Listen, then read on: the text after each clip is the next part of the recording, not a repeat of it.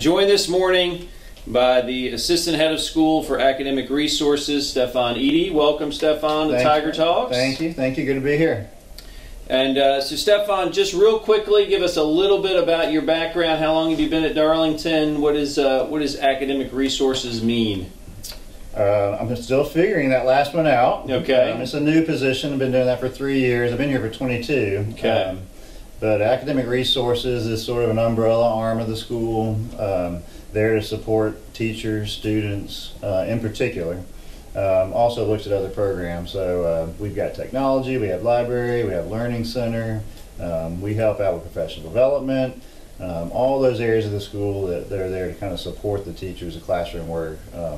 Also doing some work on curriculum, which I think is why you have me here today. Absolutely, absolutely. Stefan and his team do a great job for the school. One of the projects that we're most excited about and want to share with you today is curriculum mapping. And maybe you can share with us a little bit about the process of curriculum mapping. What is curriculum mapping? I think that's something we hear in the educational jargon, but what does it mean for Darlington? So we've been working on curriculum mapping for a long time. So any teachers that might be watching might be tired of hearing that word, actually, but a lot of our parents and students, this is going to be new to them. But we've been working on this for almost 5 or 6 years, really longer than that, but in its current situation, 5 or 6 years. And it's really about looking at what the school is trying to accomplish in teaching the students in each individual classroom. So it's kind of a guide. They call it a map, and that's a good word for it. It's a guide. It's a guide for our teachers to use when they're planning classes and making sure that the class that they're putting on that year, has goals that they understand and that they can make sure that they're going to reach. And also, so different classes as students progress through the school, that they all tie together in a meaningful way. That there's a real big strategy for getting that done. And now we're excited that the work that's been put into place by our teachers and making the map, and now really using the map. We're excited that we're getting to share that with students and parents, because for them it's going to be a way to kind of see where the day-to-day work actually fits into the bigger picture. Right. Awesome, awesome. And I think that's been one of our goals all along in this project, is to be able to have something that's shareable, that our students can see, our parents can see, and like you said, that idea of a map, right? It's a where are we going and how are we going to get there. So before we do a little demonstration, maybe you could tell us a little bit about this idea of essential questions and how that fits into the mapping process. Absolutely. And so, curriculum mapping is actually something that every school has to define for itself. Yeah. So curriculum mapping is a common term among schools, but if you were to go from one school to another, their definition may be very different. So that was one of the first tasks we had to do, was to figure out, what is this going to mean for Darlington? It was a group of teachers who really took that task on probably 5 years ago, like I was saying, to define that. And for us, we needed to make sure we struck a balance between being an independent school, where the teacher was very important and the students were very important, and that particular classroom could do the job it needed to do for that set of students they had that particular year. So we wanted that part to be independent. But we did want a map that the school sort of owned, that we could guarantee to our parents and students that you were going to get this out of this class. So we focused on 3 parts, and you mentioned essential questions, and that was one of them. So essential questions is just about thinking really big. So if you're in math class, you're possibly really interested in the details of operations and formulas and those kind of things. But essential questions would be, how does this apply to the big picture, the real world? What are you going to do with this? What's the impact? And how can we engage some higher level of thinking rather than just working out math problems? Right. I'm just using math as an example. So essential questions became really important for us, and just making sure we have some critical thinking going on. We're making sure our students are thinking about that big picture. I think it's also very important in connecting to the portrait of a graduate, which is an overarching goal for the school when it's thinking about the student that it wants to produce at the end of a 12 or 14 year period. All right. You want to show us a little bit about what you can see when you go on the website? Yeah, absolutely. As a student or a parent, and kind of connect some of the dots for us. Yeah, so for our students and exciting parents, for me to see as well. Yeah, so this is something our teachers have been seeing and working through and developing for years, literally. But we have just released this to the students and parents to see as well. And so, we're looking at the assignments page right here. This is very familiar for students. Very familiar the assignments place. Page is a hot spot on the website, Yes. is it not? Yeah, this is the go-to page. What do I have to do for homework tonight? Right. Is a lot of times a driving question.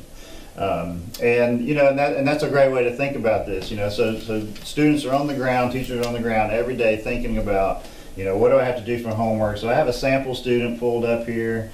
Their classes are listed again. Nothing has changed as far as what this looks like. In general, you can see, I actually got a student in my class I'm looking at right now. They've got to do some questions in class that night. They're talking about, answering some bigger questions, almost essential questions here. And what is it that you teach? AP Computer Science. AP Computer Science, okay, Yeah. so that's the course. Yeah. So the day-to-day, you're drilling through this. We've been doing this for years, but now you can look, up here at the top on any class, and you can see the unit that the teacher has associated that with, you can start to see a little bit of a bigger picture. So we've got these details here, but this fits into a plan, right? And this part of the plan that we're working on is primitive data types. Okay. Right, and here's an environmental sciences, introduction to environmental science. We have AP English working on short fiction. And that's really great, but the really nice thing about this is you can drill down into any one of these. So if you click that unit, you can see the entire map for the school year, which is again a really great perspective. So for this unit, we're going to work on this for a few weeks. You can see those essential questions that you were just talking about, and you can see the two other areas that we focus on, which is, and the most important thing really for us is about the skills. So it's essential questions and skills. At Darlington, we focus on a skills-based curriculum. So we focus again on skills. So you can know these are the skills that the student in this class is going to be learning in this unit, what they're going to be focused on. And you can see, like, what are those 12 questions we're practicing on that night? Where is it going to get us? Right, and great. And so again, that's the map. Where are we going? And even beyond that, you can see the whole year's tag down here to the side. You can see where we're going from the very beginning, to the very end. So at any point, you can just come over here and click, and you can start to see what are we going to be doing, in March or February or April, whatever. And if you really just, click through here and depending on how much time you want to spend with it, you can get a real good idea about what this class is really going to teach you. So we talk about here quickly, tying a couple of these pieces together. We think about AP Computer Science and the portrait of a graduate. Any particular aspects of the portrait that you feel like a student in AP Computer Science really gets a little bit of a deep dive into, or maybe even trial by fire in some ways? Oh, absolutely, yeah. And if you were to talk to any of my students, especially right now, and a lot of the classes that students take here, they may have some prior knowledge. Mine happens to be a pretty good example of a class where it's tough. Like, what's a prior knowledge? For some people, it's the first time they've ever programmed. So you think about, elements of the portrait of a graduate, like transfers knowledge and applies skills from the familiar to the unfamiliar. Right. So my students are in very unfamiliar places right now. But we're still tying some things in. Right? We're still talking about math. Sometimes we're talking about third grade math, like what's the remainder of a number when you divide. And we're seeing new ways to apply that in sort of programmatic ways. So that's a great example. And what's nice is you can see that portrait of a graduate next to the map, and our teachers look at that as they're working through the map. So there's always that final big picture that we're thinking about all the time. Even if we're teaching factoring, we're thinking about what's that ultimate goal for a graduate.